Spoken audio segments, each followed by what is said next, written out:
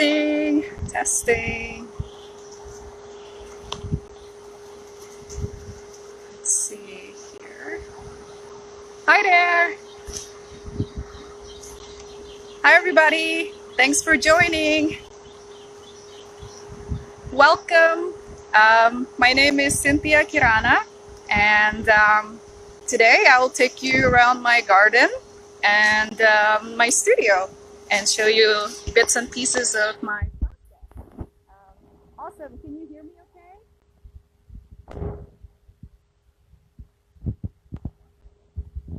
Good morning. Oh, hey, Mr. Greenwood. How are you? Oh, Dr. Greenwood.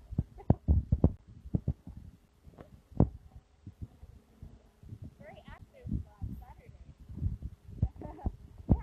So I figured we could take a look at a little bit of the garden. So post-quarantine and pre-quarantine, that's where I spend my time. Hi, Yenting. Here are these beautiful, luscious rosemary bush. Let's see here. Also, I've been trying to restore my greenhouse, so it's still a little bit in process there. And these little guys here, they're green onions. It's kind of nutty, huh? They're as tall as I am almost. And that's my puppy Pierre. Pierre, Pierre, say hi. Hello. Thank you everybody for joining us. Thank you Montgomery Museum of Fine Arts for supporting this program and for inviting me to be a part of it.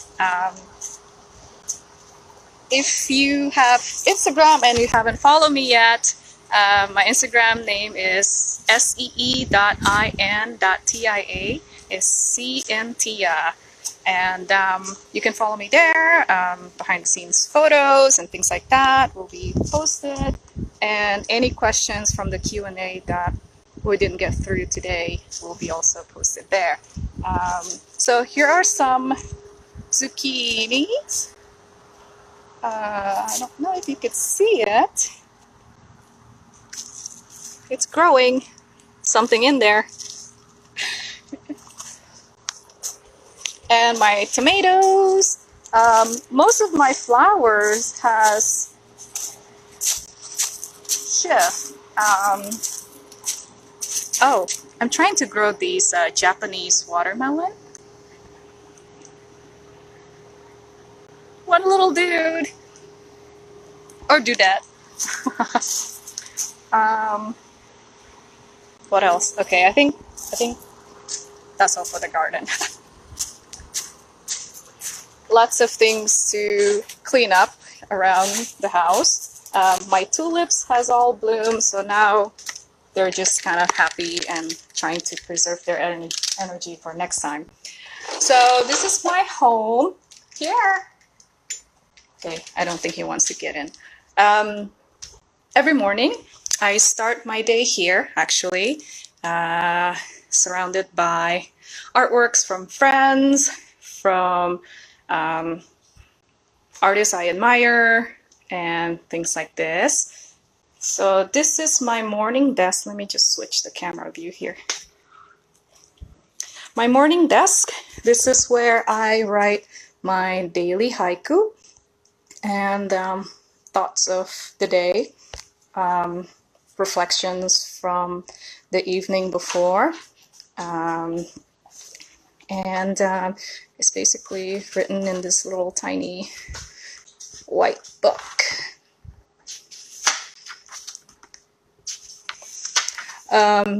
A lot of my show has been postponed for the summer, so I'm trying to keep myself busy, and I learned how to saddle stitch.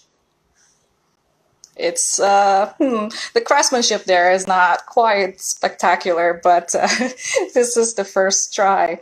And this is where I jot down my ideas pretty quickly.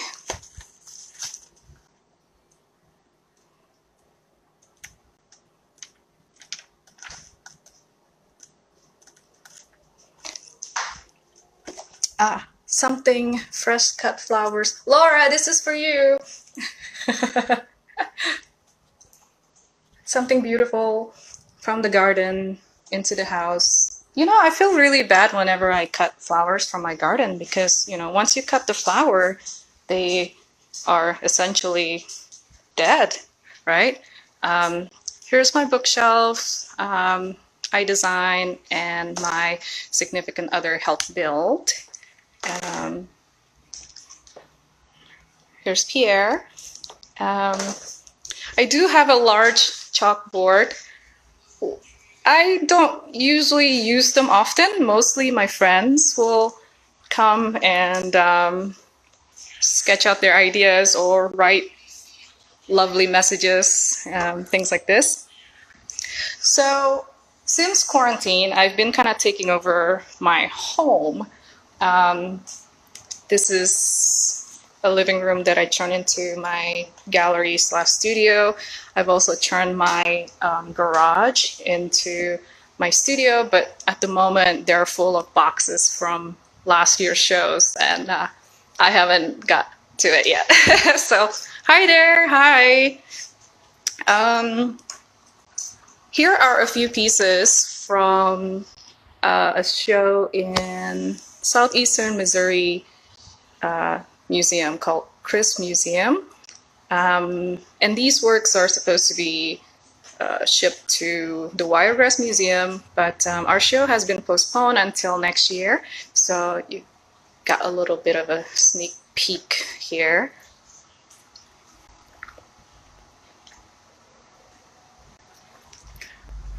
I'm so happy that you all can join us today. I know it's a bit early for some of us. Me too, actually. I almost finished with my first cup of coffee there. Let's see what else. Oh, another project is actually this flower piece. I've been documenting this life of a flower since May the 2nd. So what I do essentially is taking image daily, every morning around this time, the same lighting, make sure. And there it is. And I've been documenting them since March the 2nd, and slowly you can see time has taken over. So the plan is to document until all the petals and the leaves are detached from its stem. And perhaps I'll turn it into a video or also print it as a serial kind of photography piece. Let's see, what else? Yeah, I'd like to show you all my eggshells collection. And you may be familiar with the image on Instagram to promote this event. So those are my installation, which made from eggshells. Oh my gosh, I'm saying way too much right now. I'm not so used to, you know, doing this and going live with this and all that. Typically, studio time is a quiet time for me. It's sort of my sacred kind of temple. So it's really exciting to be able to share it with you all. I'm sorry if you see a lot of mess in here though. So I've been collecting eggshells since, oh hey Brandy, since 2012, and here are some that hasn't been cleaned quite properly yet. So most of these shells come with the filament. What I do is I would take actually a needle and try to cut through these little filament, and sometimes doing that worked just fine. And I would typically save this filament to incorporate in like other collage elements or other drawings and things like that. And you know, a lot of people ask me like, oh, wow, you must break a lot of shells. Yeah, I do, especially in the beginning. But actually, they are quite strong. So when I start doing this and collecting the shells, I didn't really know how to create the holes. So I actually, okay, let me see here. So I have to clean the edges just to make sure there are no fracture, things like that. So yeah, in the beginning I use needle and I have to puncture them really carefully, and yeah, you will hear lots of cracks, but eventually I got really good. And then my friend told me, well, you could have used a Dremel. And then I was like, wait, what is that Dremel?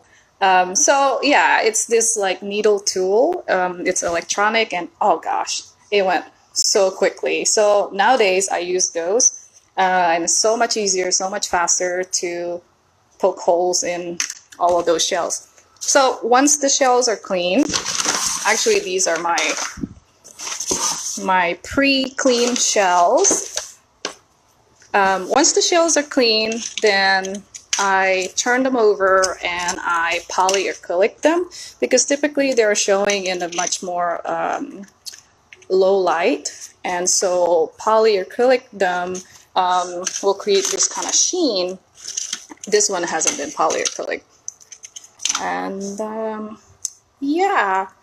Let's see, and oftentimes my friends will drop off eggshells for me like this.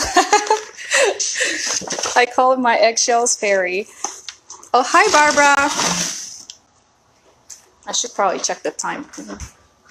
Oh, we're still good. Okay. So eggshells, and I guess I'll show you. So this is my recent work, still quite unfinished. And Pierre is a bit tired, I guess. My flat files, the first drawer is essentially my unfinished work, or work in progress, you can say. I do a lot of embossing, such as this, with gold leaf and things like that. Today also I'm going to show you how I make my ink to create these marks here.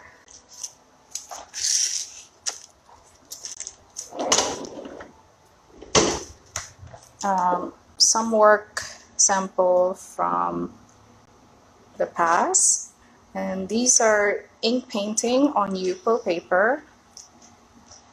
I really like layering, as you can see here also. So it's cut paper, ink on paper, and lots of layers.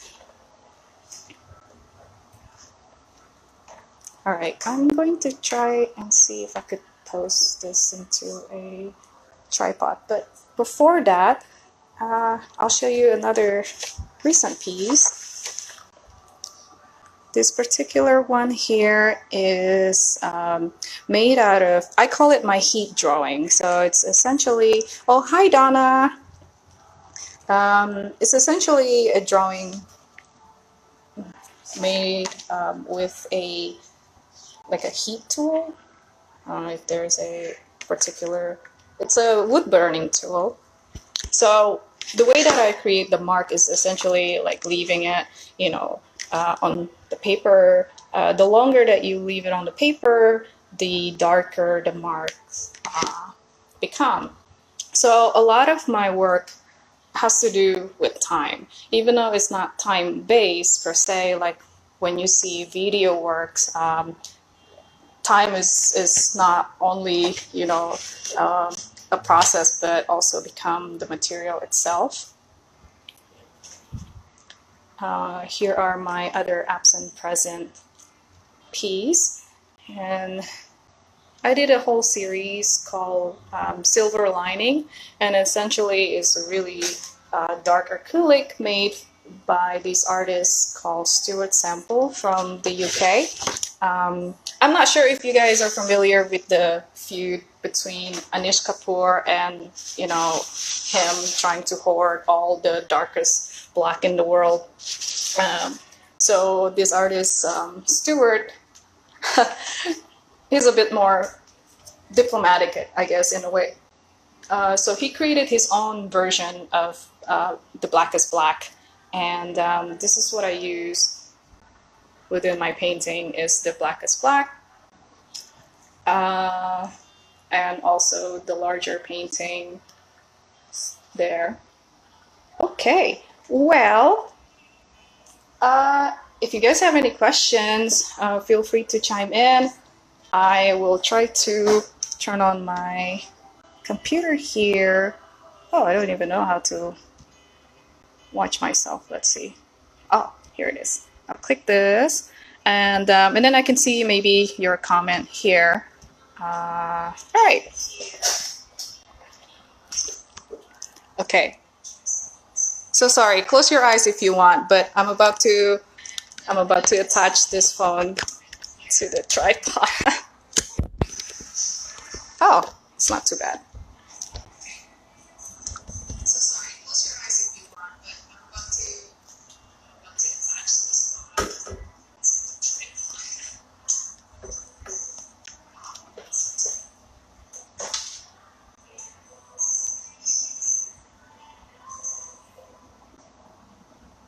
tripod. All right.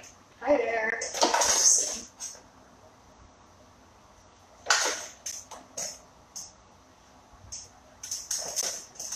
Okay, so I am a multidisciplinary artist. So what that means is I enjoy creating using different materials, different tools. So my practice span, you know, it's a bit broad. I paint, I draw, I also, ooh, you can't see me. I paint, I draw, I make installations, I create videos, I also do photographs. But yeah, so it just depends on the project and how, you know, I could sort of present that visual representation. So with the paintings, though, I'm typically very minimal with my medium. Just like as you see earlier with the eggshells, they are typically collected over time, and they are also a material that is very close to me and very accessible to me. So with the ink, I make my own ink out of ashes, and move this to see. Okay, I think you can see. So I've been collecting ashes again since 2000, I don't remember, 13 maybe. And they're basically this. They're kind of these light gray. So my parents, I'm Chinese Indonesian, and we have, you know, my parents are Christian and Buddhist. So the Buddhist side, they have lots of rituals and things like that. And one of that ritual is actually a prayer. So once a year, they would burn gifts to the ancestor. So paper mache clothing or money or, you know, things like this, and to send it to the ancestor. And when my grandparents passed away, I needed to find a way to communicate with them, and I thought, you know, the way that I could get close to them is by perhaps reusing these ashes, the burnt materials that's been sent to them, and then creating ink out of them and painting them and creating messages back. So it's like this whole cycle. So, okay, let's see here. So I collect them, and I oftentimes I have to clean them, strain them, and so you see here, these are some of the leftover.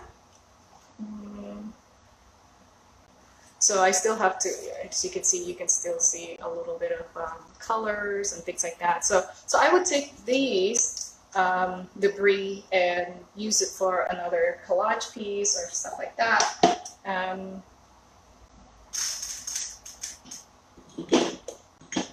Where's my? Okay.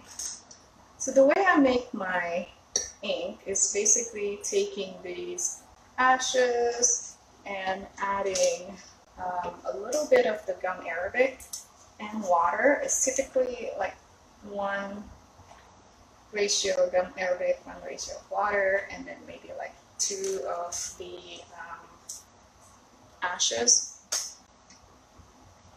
So the gum arabic acts as a binder, like a glue. And this one is pretty nice and neat. I don't think I need to beat them up too much. And a little bit of water. And gum arabic also, a lot of the watercolorists will use the gum arabic to add to their pigment. So it is a water-based media.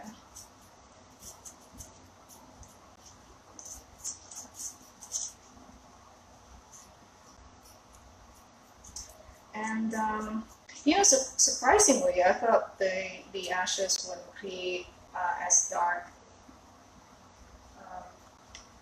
of value, but they do. And if they're not, you can always sort of layer your painting again. So for example, like this one here, it gets pretty dark. These are some of the quick kind of sketch paintings during quarantine time.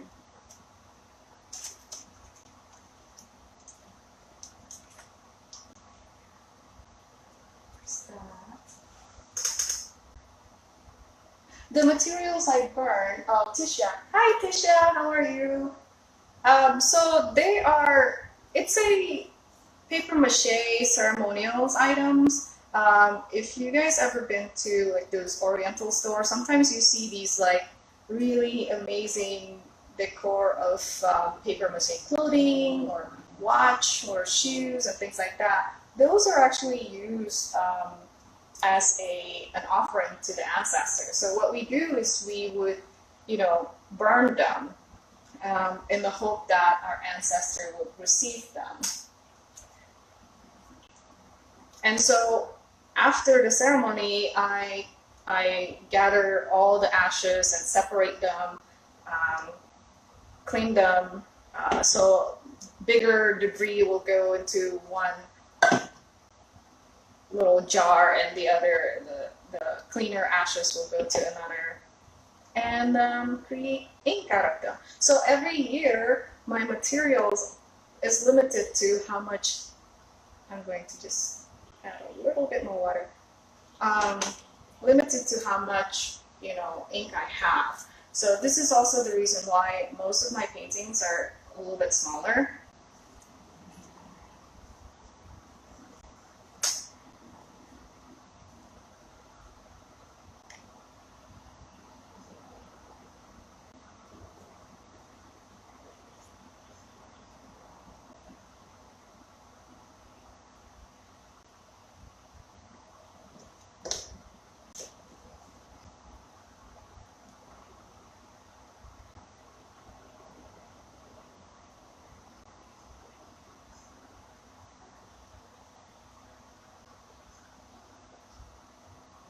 I like to use 3 brushes when I work.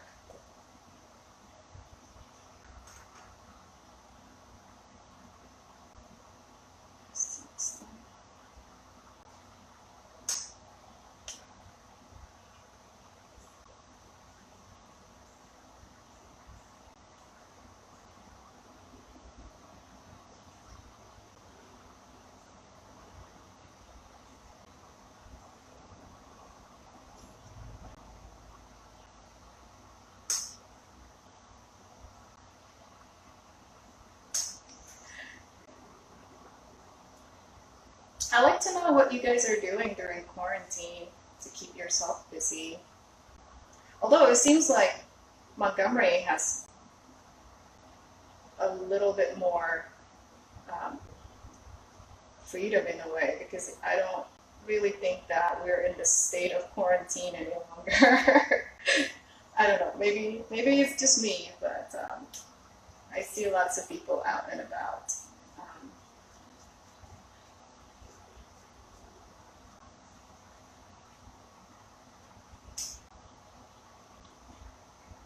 I like to work in layers also. Uh,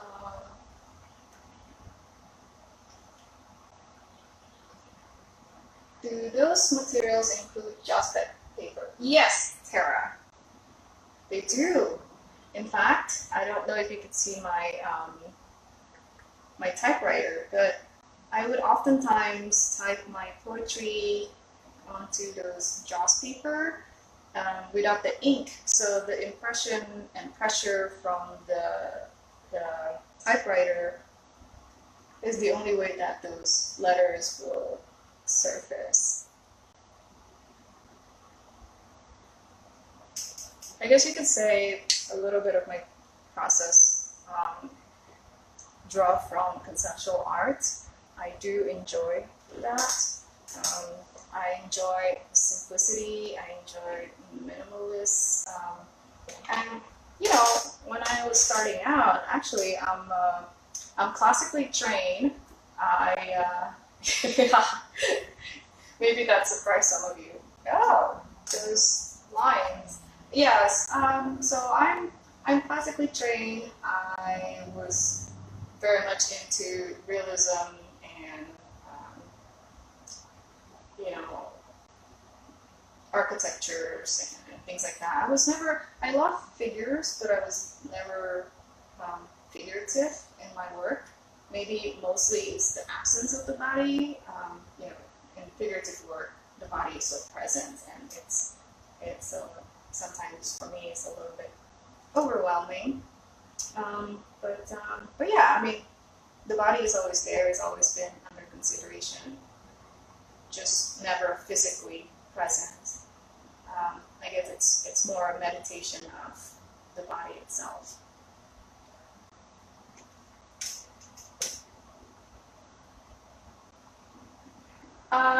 This is the cold press watercolor paper.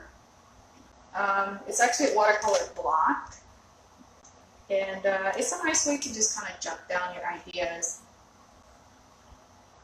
Most of these smaller paintings, I use them as reference. I don't typically show these, but if others are interested, then of course, you know, I'd be happy to show them.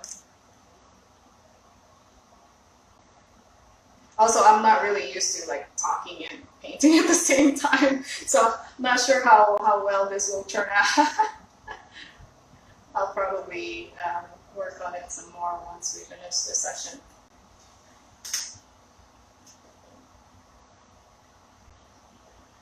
This one here, yeah, actually this one, I'm just kind of continuing on my quarantine sketches. So a lot of these are ideas of isolation and a mean to connect. These, you know, the feelings of weightlessness sometimes, but then here it's presented as lightness. I'm not sure how you guys are feeling when a few months ago, but for me, I took it quite hard actually. It was a little bit.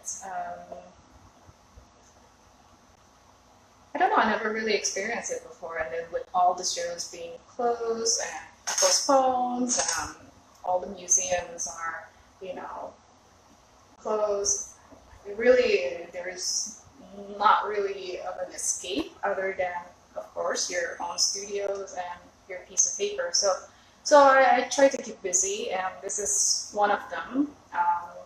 And then I've been collecting eggshells because I have a big project in Los Angeles. So that gardening, drawing, sketching, writing haiku, um, working on a few ideas, documenting the life of a rose. The plan is to document all of the flowers in the garden, but before I finish this one, all the others has died.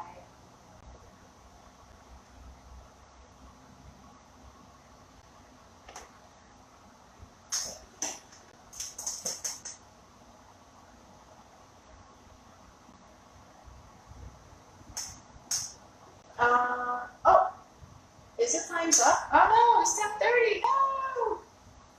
Well, if you guys have any questions and if you would like to visit the studio in person sometimes, do let me know. I am open. Sometimes I'm here, sometimes I'm at another studio on Norman Bridge. This one is on Carter Hill Road. But yes, I welcome you all. If you have any eggshells, feel free to drop them off my house. What else? Oh yes, if you have Instagram, do follow me at SEEINTIA.